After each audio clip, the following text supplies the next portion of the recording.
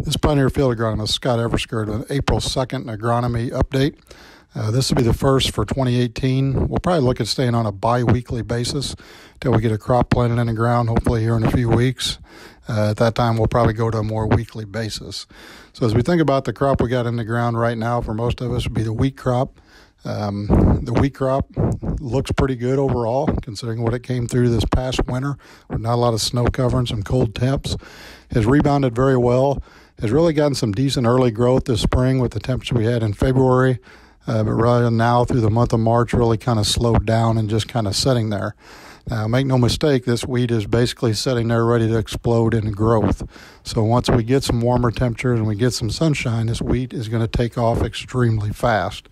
So as you think about a couple things that need to happen to that, from a herbicide application standpoint, not a lot of wheat got sprayed with maybe Harmony, products like that, but some acres did.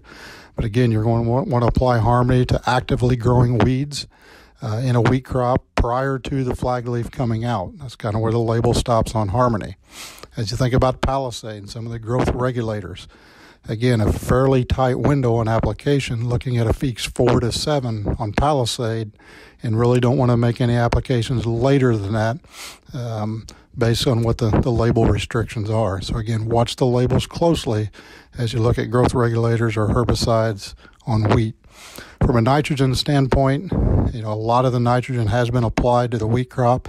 Again, at the growth stage we're at, around a Feeks 6, we're going to see about as much as 75 to 80% of that nitrogen uptake is going to happen between now and hitting.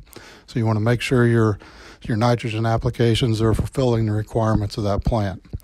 Now, one question I have gotten here in the last couple of weeks with all the rain is how much of my nitrogen have I lost potentially in the wheat fields. Basically running the models, what we're seeing is probably on the max side, maybe around 8 to 10% at the most.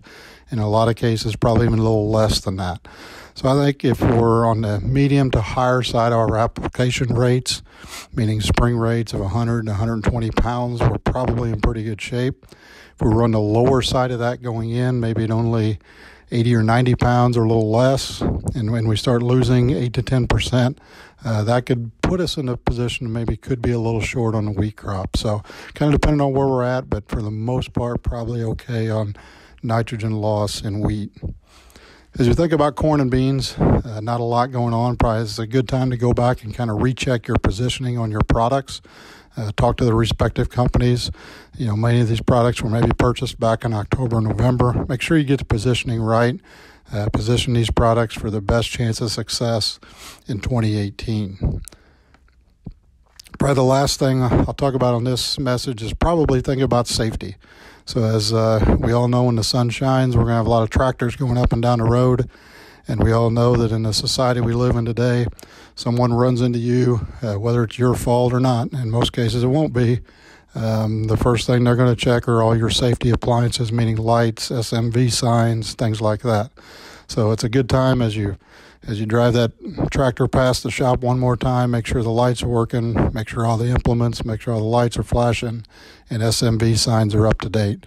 Definitely rather be safe than sorry from that standpoint.